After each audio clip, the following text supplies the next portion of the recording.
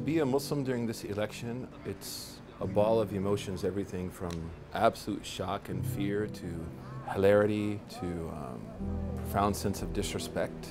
It's really a mixture of many things, but mostly very stressful. To be a political pawn in kind of a proxy war between candidates.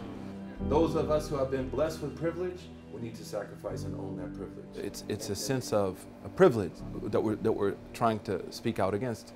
And as strange as a white man in America talking about being the object of privilege instead of the subject. But I think that there is a tremendous amount of anger amongst American Muslims. And that anger now is being recalibrated into political participation. We have a responsibility to work.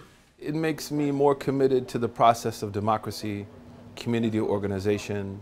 You've got people now who are expressing that frustration in different ways.